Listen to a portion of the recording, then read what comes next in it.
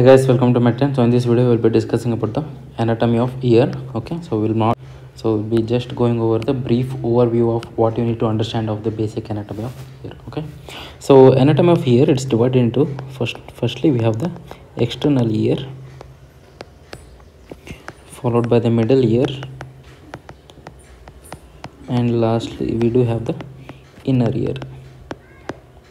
So this is the basic division of the ear: external ear, middle ear, and the inner ear. So what do we have?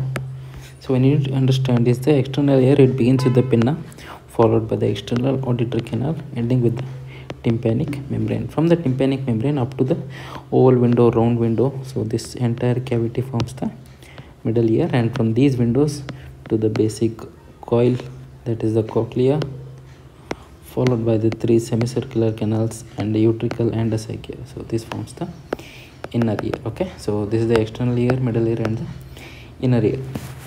So we'll be first beginning with the external ear. What you need to understand with the external ear is that external ear, we have something called as the external pinna. Okay, what does pinna do? Pinna acts as a receptacle to collect the sounds, that is the sound waves. So we have the external pinna like this, and there are few parts that you need to understand. Okay, what you have here is the helix, followed by the helix we do have here a shallow gap that is called as the cymba concha.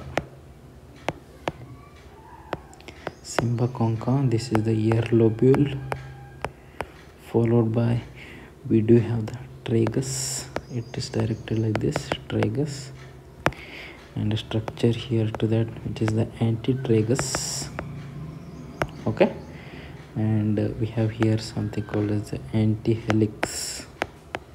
So these are the few parts of the external ear. I know the diagram is not so good, but yeah, you can understand it and you can manage, I guess.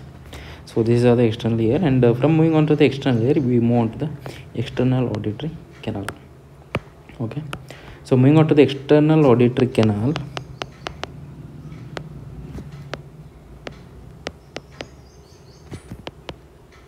the total length is up to 24 mm. It is divided into the outer 1/3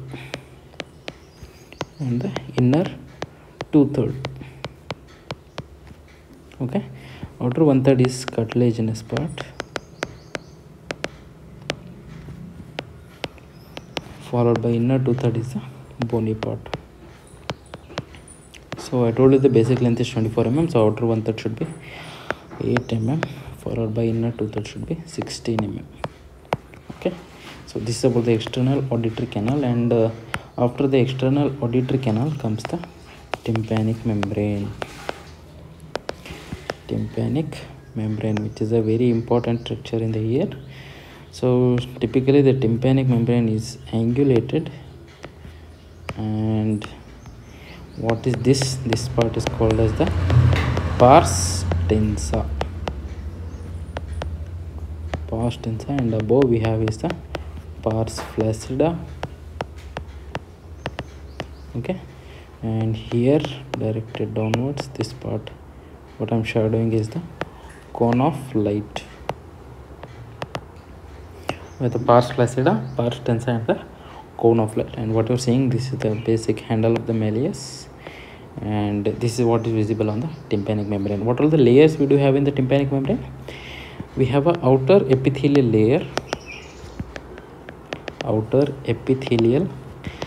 layer which is towards the external auditory canal, and we do have the inner mucosal layer towards the middle ear, and between these two we have the middle fibrous layer. Okay, middle fibrous layer. So these are the three layers of the tympanic membrane: outer epithelial layer, inner mucosal layer, and the middle fibrous layer. And what are the basic nerve supply of the external ear? So we need to understand nerve supply is by the greater auricular nerve,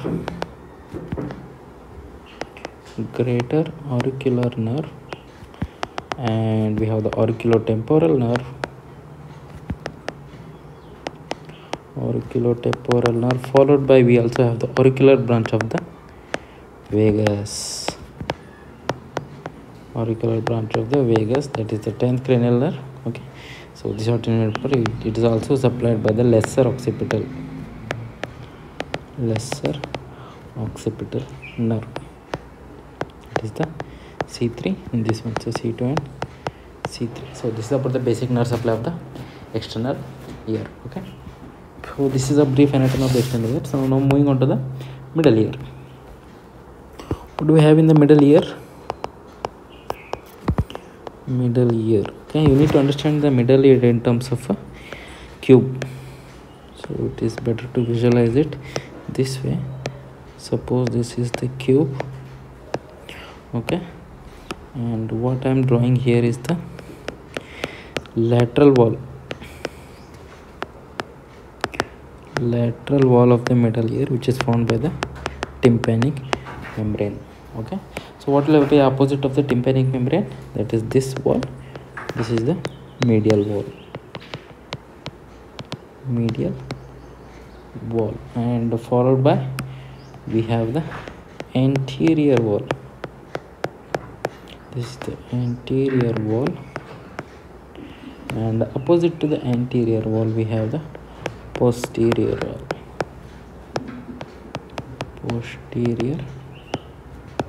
wall, and above will be the roof, below will be the floor. Okay, lateral wall is formed by the tympanic membrane. Then we have the opposite, the medial wall, where it opens into the oval window and the round window.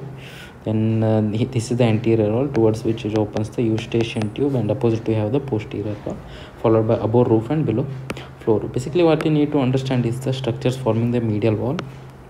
So suppose this is the medial wall. Basic structure you see is the promontory, which is due to the basal coil bulge of the cochlea. Cochlear basal coil bulge is seen on the promontory. Then we have the oval window here, round window here. Then we also something called as the processus cochleariformis.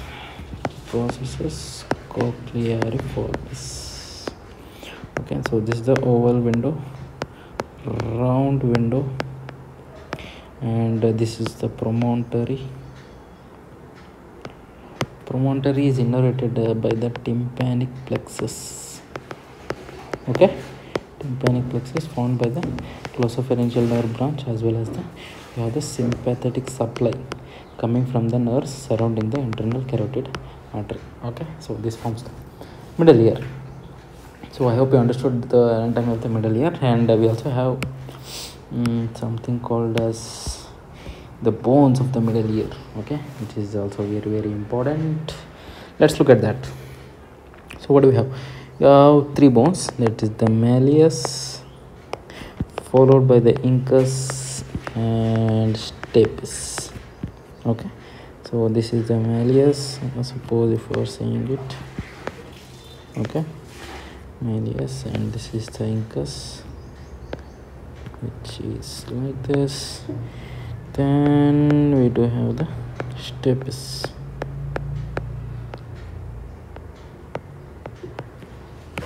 Okay, malleus, incus and stapes. So these are the three bones of the middle ear. And what are all the parts you actually need to know?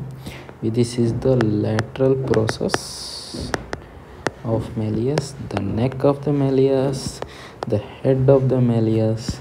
This is the handle, which is visible with the otoscope on seeing the tympanic membrane.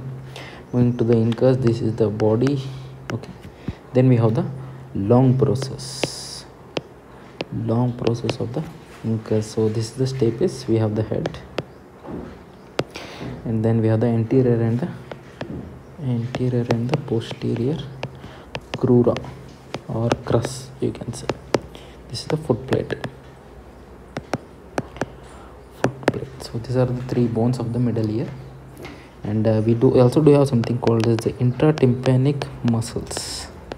Sometimes they might ask in your university examinations, what are intratympanic muscles? It was asked in the recent Feb 2023 examinations. We do have two muscles, that is the tensor tympani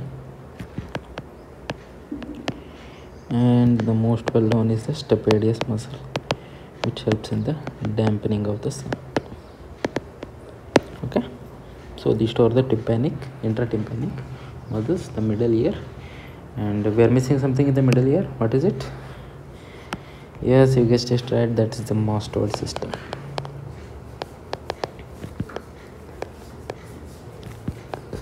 Okay, mastoid system, we have the basic mastoid ear cells which are connecting to the antrum, followed by the editus and the attic, which connects to the middle ear wall, and this going out through the eustachian tube. Don't worry, I'll name it down. Okay, we do have the mastoid ear cells, followed by we have the antrum, the editus and the attic. So basically this is the middle ear, and what goes out here through the anterior wall is the eustachian tube. So this is the mastoid ear cell system. We have three types of ear cells. First one is called as the well pneumatized or cellular, you can say. Then we have the diploitic, followed by lastly we have the sclerotic or acellular. Three types of ear cells that you can find. Okay, so this is about the mastoid, the middle ear cavity and all. So now we'll be moving on to the inner ear. Inner ear anatomy, what basic you need to know. Inner ear anatomy, we have something called as the bony labyrinth and the membranous labyrinth. Okay, I'm trying to teach it to you in a simple manner. Understand? We do have bony labyrinth and the membranous labyrinth. In the bony labyrinth, we have something called as the vestibule. Here we have two parts, that is the utricle and the saccule. Followed by we also have semicircular canals, lastly cochlea.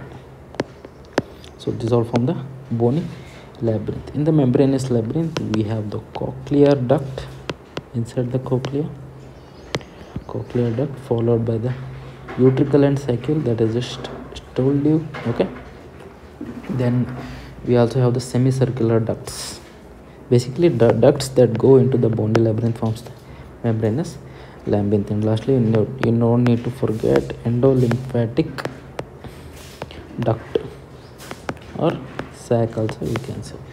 So this is about the bony labyrinth and the membranous labyrinth. What we have in the utricle and the saccule, we have something called as the macula. Okay, macula, and this helps in the linear acceleration. And in the semicircular canals, we have the crista ampullaris, and this helps in the dynamic acceleration.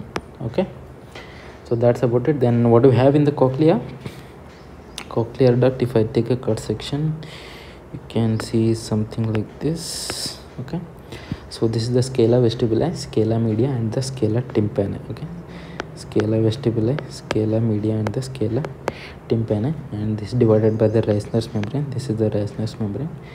Here we have the tectorial membrane, followed by the inner hair cells, outer hair cells, and basic conduction of the sound that you can understand. So this is about the anatomy of the inner ear. Okay, so yes guys, thank you so much. Thank you for watching the video till the end. If you like it, make sure you keep watching. Okay, I'll come up with much more videos like this. Thank you so much and bye.